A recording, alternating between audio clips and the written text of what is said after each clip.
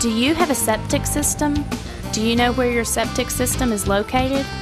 Do you know how to prevent from damaging your septic system? Do you know who to contact for information about your system?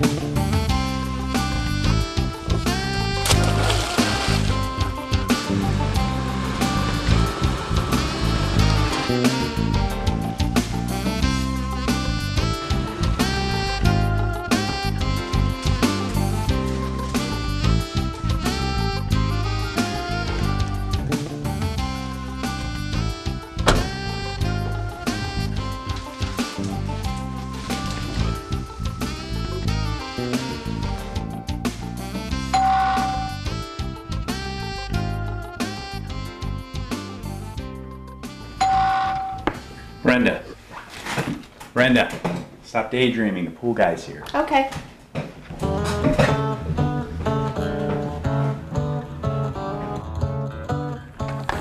Good morning. Hey, how are you? I'm doing good. I'm Kevin with Priority Pools. You ready to look at your pool site? Yeah, sure. Let's go.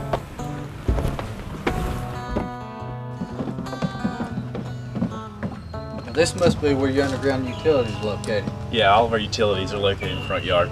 Good. Okay, over here is where we'd like to put our pool. Now, before I get started, are you on city sewer or do you have a septic system? I don't know, we just bought this house. Why would that matter? Well, I don't want to damage your septic system if you have one back here. I think we need to call the health department first and find out. You can find your health department number under your government heading. Here it is. Health Department. Environmental Health. Environmental Health, how can I help you? I need to find out if we have a septic tank. Okay, let me connect you with the Environmental Health Specialist, Tim Johnson.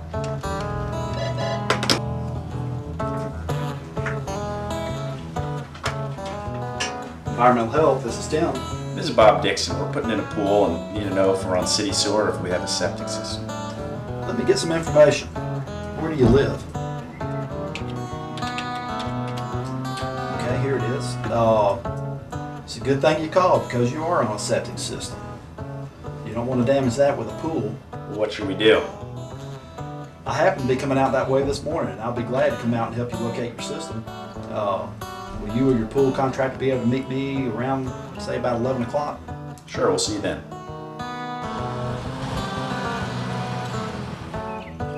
Hey, Kevin. Hey, Tim. Meet the Dixons.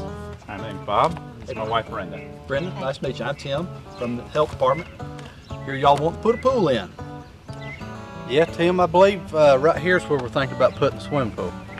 Okay, well, I found your information, and that may be a problem. Let me look this over.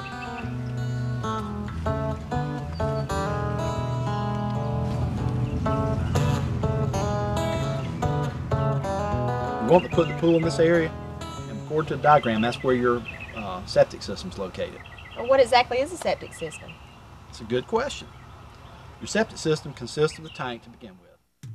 Septic systems are composed of several components, including a tank and absorption field. The septic tank is the first component of your system. The tank is a watertight underground container with 2 compartments and is most commonly made of concrete. The wastewater generated in your home flows into the tank where it allows the solids to separate from the liquid waste. Solids accumulate at the bottom of the tank where bacteria digest and partially clean the wastewater before flowing to the absorption field. Absorption fields, also called drain fields or field lines, are connected to the septic tank by PVC pipe. The function of the absorption field is to distribute wastewater from the septic tank to the soil. As wastewater moves downward into the soil, further filtration and bacterial treatment clean the wastewater prior to reaching groundwater. Absorption fields may be of various sizes and shapes depending on the soil and the site conditions. There are several different types of state-approved absorption field systems. Through the use of septic systems, household waste is transformed into a byproduct that poses no health concerns. Approximately 30% of Georgia households have septic systems. According to your diagram, this is the area where your field lines are located. We don't want to damage them. So if y'all have got some flexibility and can move the pool, let's talk about doing that. Well, can we put our pool right here? First, we're going to have to identify an area for replacement. Why do we need replacement area? We need an area set aside to replace your system if it fails. These systems don't last forever. Its life depends on how well you maintain your system. Well, what can we do to maintain our septic system? Well, I can give you a whole list of do's and don'ts on that. Do keep records. An inspection report with sketch should be on file with the health department. Keep records of all service visits and repairs. Do have your septic tank pumped every 3 to 5 years. Do call your local health department whenever you have problems with or questions about your system. Repair permits are required whenever any changes are made to your system. Do conserve water. Quickly repair dripping faucets and running toilets. Use water-saving fixtures and appliances. Do divert water away from the septic system. Gutters, foundation drains, and sump pumps should discharge below the system. Do ensure that anyone working on your system is state certified. Do stagger wash loads throughout the week. Washing multiple loads in a short time period can overload your system. Don't park or drive over any part of the system. Don't plant anything directly over the absorption field except grass. Don't use septic tank additives. They don't help and may be harmful. Don't use a garbage disposal unless your system was designed for it. You can contact your local environmental health department if you are unsure of your system's design. Don't build over the septic tank or absorption field. Don't use your system to dispose of inappropriate waste items. Many household items and chemicals can clog and cause damage to your system. Pouring cooking grease down drains is a common mistake. Excessive amounts of household cleaners are also not recommended. Well, it's not a guarantee, but if you follow those recommendations, you should get many years of service out of your septic system. I had no idea I had so much responsibility in caring for my system. Well, most people don't, and that can result in early failures and costly repairs. How would we know if our system was having a problem? Well, these are some of the things you need to look out for.